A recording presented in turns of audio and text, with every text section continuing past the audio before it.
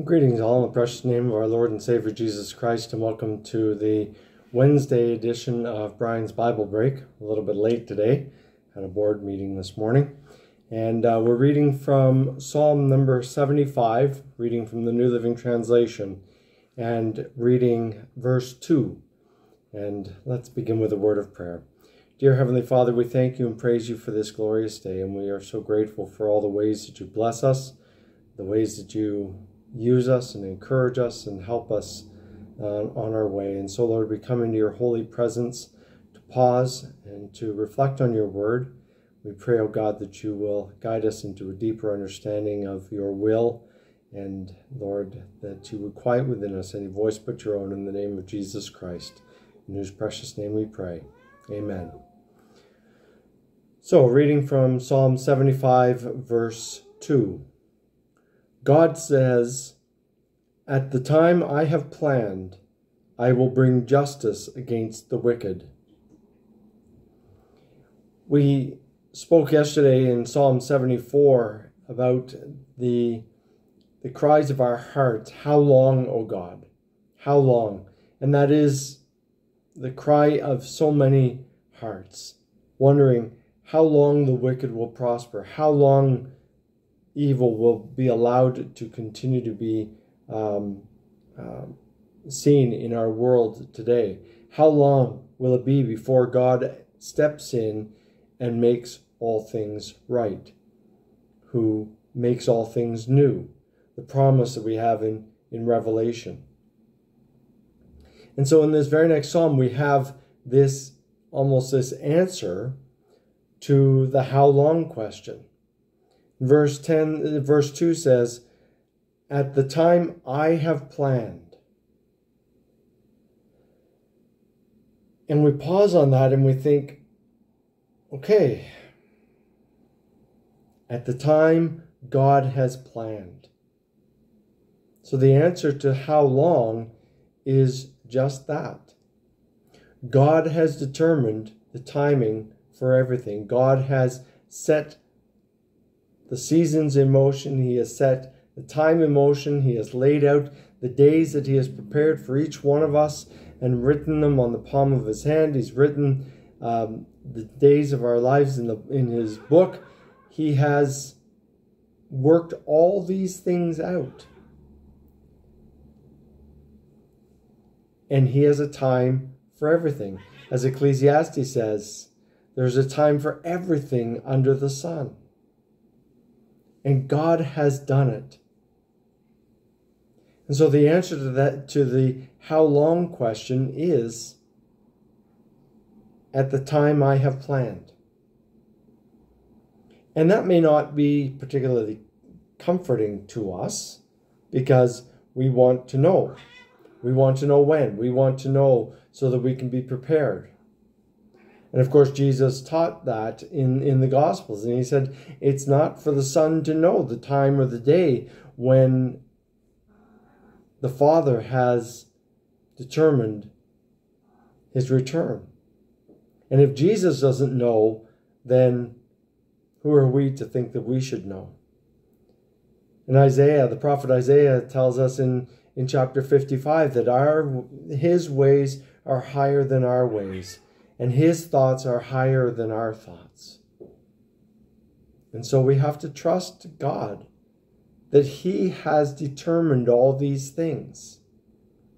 And we have this assurance in this psalm. At the time I have planned, in other words, at the time God has planned, he will bring justice against the wicked. So we don't need to worry about it. We don't need to concern ourselves about it. We don't need to worry about the wicked or the evil in our world and the seeds of deceit and destruction that they sow. We don't need to worry about Satan and the fact that he is running rampant in our world today, causing all kinds of evil and destruction in our world today. We don't need to worry about it, because we have this assurance in the psalm that at the time that God has planned, He will bring justice against the wicked. In other words, he will hold the wicked to account. He will hold the evil to answer for all of their destructive ways. They will be judged. Indeed, when we read a little bit farther on in verse 8, it says, verse 7 and 8, it is God alone who judges. He decides who will rise and who will fall. It's verse 7. Verse 8, for the Lord holds a cup in his hand that is full of foaming wine mixed with spices. He pours out the wine in judgment, and all the wicked must drink it, draining it to the dregs. There's another scene of the cup. This time Jesus, found in Luke chapter 22 and verse 42. Jesus prays to the Father, Lord, if it is at all possible, take this cup of suffering, this cup of wrath, this cup of evil from my hand, this cup of sin from my hand. But not my will be done, but yours. See, Jesus drank this cup on our behalf. And he drank it to the dregs on our behalf.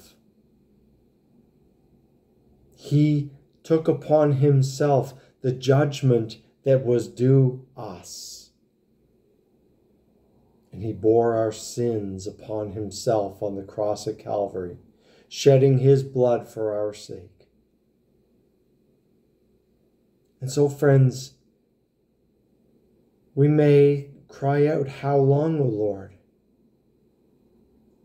But we need to trust that the Lord has set a plan out. He has a plan and a purpose for each one of us.